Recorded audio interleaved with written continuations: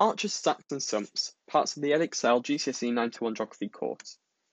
Okay, so the keywords you're going to have to know for this are headland, weathering, which in this case is freeze-thaw, erosion, hydraulic action and abrasion, okay, caves, arch, collapse, stack and stump.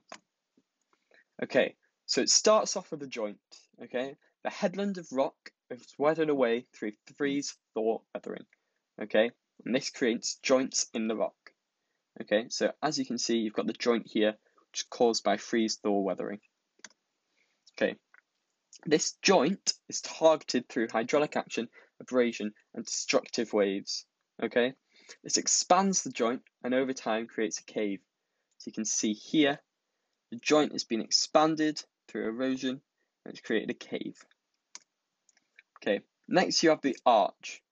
When the cave is eroded further, it can break through to the other side of the headland, and this creates an arch. So it's gone all the way through, you've got the sea going all the way through, you can see the sky, so it's obviously an arch, it's broken all the way through, okay, and the headland is now got an arch in it. Okay, stack. As the rock becomes more eroded, the overhang of the arch becomes larger, okay. When the overhang can no longer be supported, arch collapses. So this bit here, it's going to get weathered away, okay, and as it becomes weaker and weaker, it becomes less supported, the arch gets bigger, it's suddenly just going to collapse. Okay, so this leaves a stack, as you can see here.